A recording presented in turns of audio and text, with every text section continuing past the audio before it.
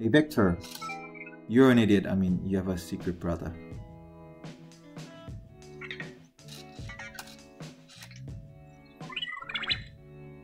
Welcome to LJP channel.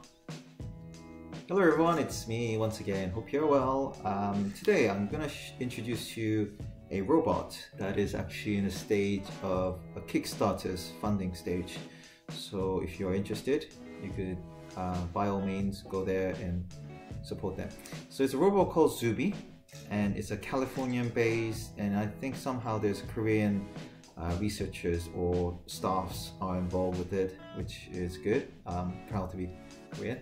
And it's an educational robot, so it seems to be more focused on kids, I would say, like the future Elon Musk.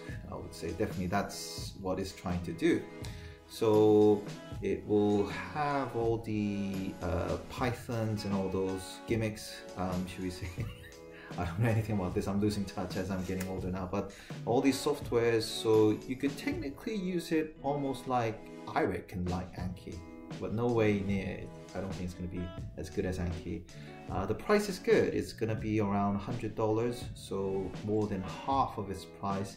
It also has facial recognition, and also there's a lot of customization, but overall the purpose of this robot is for you as a customer to build it from scratch, I believe, and then you learn how a self-driving car functions. So it's a purpose of one's educational purpose. So I don't think I'm in that age to learn those things. Maybe, I don't know, it might help me, but I think it's more of focused to, like, let's say 12 to 16-year-old children. So I'm just going to show you some of the clips as follows, and I hope you enjoy it, and I'm going to comment through as we record those videos. So here it goes. Imagine a world where self-driving cars are an integral part of our lives. Today, big already companies there. across the globe are researching and funding autonomous driving, but there are hardly any resources for learning. Robolink wants to change that and provide a way for everyone to engage with the future. Oh, there you go, kids. Oh, that's cute. Meet Zumi, Sounds your friendly very guide to the basic. exciting world of autonomous driving. Here are 3 things you need to know about Zumi. She's super friendly. Zumi loves people and is extremely patient. Kind of like Vector. She has simple missions and step-by-step instructions for beginners, but cutting-edge computer vision, deep learning, and artificial intelligence capabilities for when you're ready to take it to the next level. Zumi won't break the bank. She's one of the most affordable ways to get hands-on experience building and So you could build it from programming scratch, your own self-driving which car. is very good. Zumi introduces users to the same real-world problems that all self-driving car engineers must overcome. She'll teach you things like Python, OpenCV, Python, TensorFlow, Raspberry. real tools used in the industry.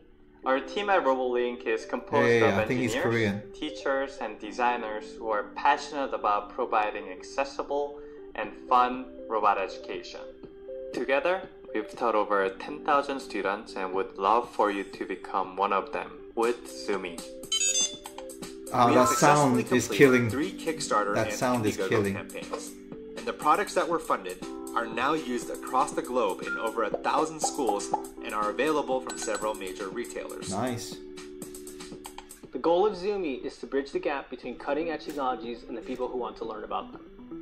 Even though AI and self-driving science will be key elements of our lives in the not-so-distant future, there aren't nearly enough materials out there for people to start learning. So it's a learning We are robot. hoping that It's not Zumi like will actually fix that. a robot like Vector. Now that sound is really cheap. I have to say, do you put batteries in there? Alright, so let's get into the second video. So you can see it's drive by itself. It has a very cute facial expression, but that sound early on is... Why are you... I think Vector is very excited about this. Vector's responding all the time when I... Anyway, so it could turn left.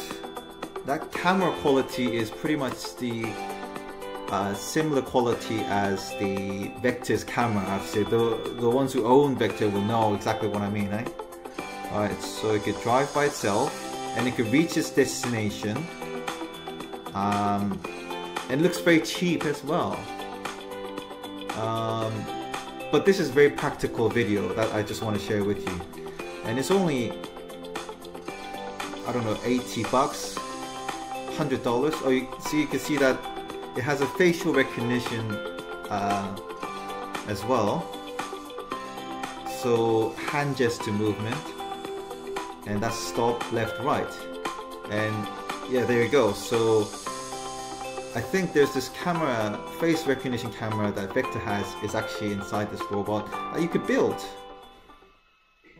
Right, so I think my overall thoughts on this is that the main strength about this robot is that it's cheap. So if you thought Vector was too expensive, Vector is about $250, while as this one is predicted to be around $100. So it's more than half of the cost of Vector. And second of all is that you can build it by your own, so you actually you know exactly what goes inside. So the strength for that is that you'll know exactly what could be added later on if there are accessories available, and I'll be very surprised if such things will not be available in the future.